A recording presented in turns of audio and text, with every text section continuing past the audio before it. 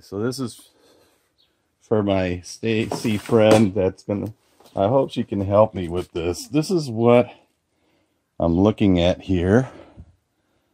You can see the white. That'll kind of tell you what it is. It's a gold brisket from Snake Rivers. It is 14.5 pounds. Wow. I want to know if this is ready, and it looks like it is. I can bend it now, so I'm thinking I could actually, this is a wet age, Stacy, just to let you know. It's a wet age brisket. It's not dry age.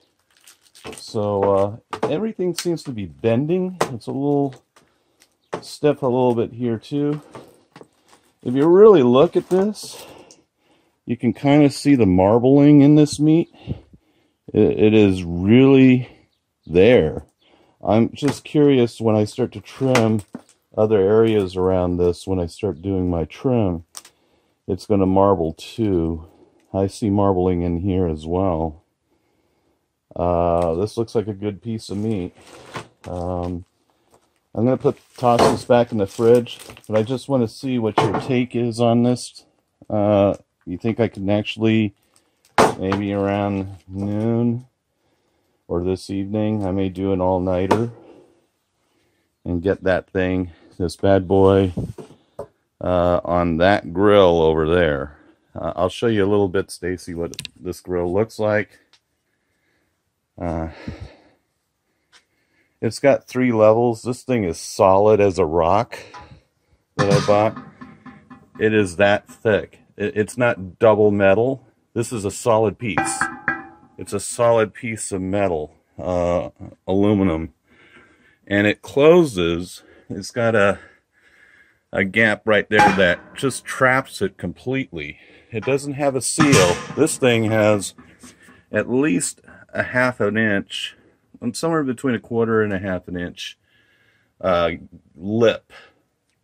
And then I have in here 2 grades down, and then I have over here this. So I just want to get your input, and then I'm going to be using these lumps here, Jealous Devil's hardwood charcoal, lump charcoal, along with, I'll either use my hickory, I have some hickory chips here from Western barbecue cooking chunks.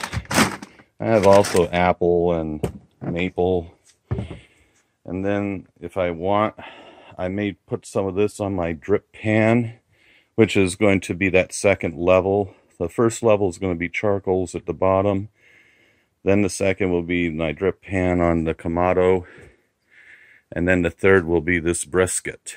So I'm going to sign off right now, and give me your input on this, please. Thank you, thank you, thank you.